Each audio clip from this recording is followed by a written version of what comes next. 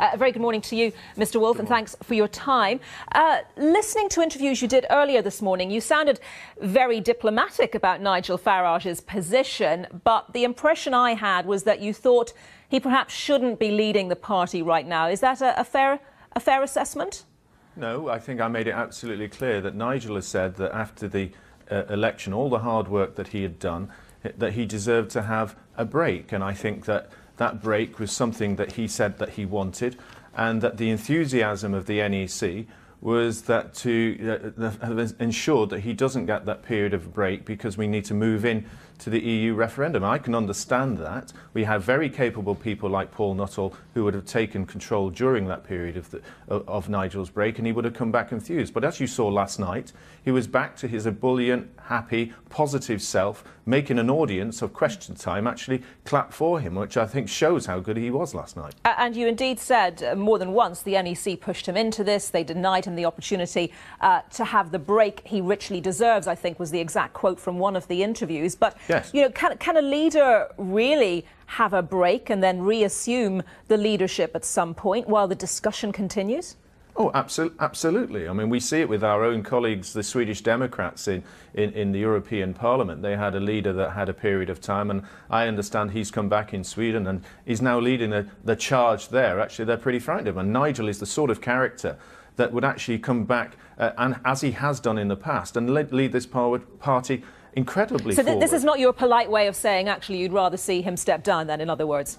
No, absolutely not. I mean, that's your interpretation. The campaign didn't do as well in some respects. Obviously, the party increased its share of the vote considerably, but it didn't get the number of MPs that you would like to have got into Westminster. So really, based on that, should someone new not take over the helm?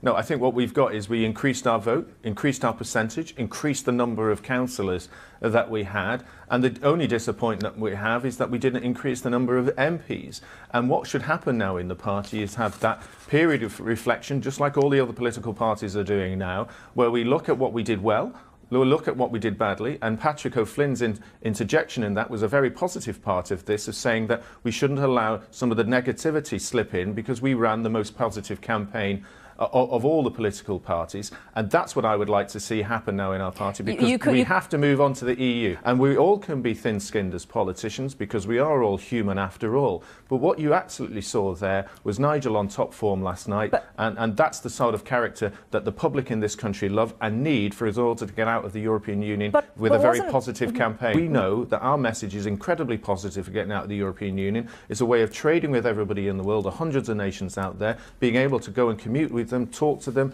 and have our own control of our own borders, because that will lead us into a more positive economic future. Just clarify for me, if you can, what the discussion has been around the use of short money, this funding for smaller parties, because Nigel Farage is saying he doesn't want to see UKIP using that, but surely the party takes funding from various European sources, even though you would like to renegotiate the terms of that relationship. Well, I think Nigel made a very clear positive message that really what we're saying is that political parties shouldn't be funded by the UK state, and that, of course, all that short money goes to the Labour Party, the Liberal Democrats, the Greens, for example, and he will take that message into, again, I suppose, the NEC, all those in controlling it. There is going to be a coalition of people from all political parties and people who are not part of political parties, who are going to put forward a message to this country that the old sclerotic European Union, which is a model of the past, is not the model of the future. And they will all come together, and UKIP and our parties and Nigel will play a part in that positive message. OK, Stephen Woolfe, UKIP MEP, thank you very much.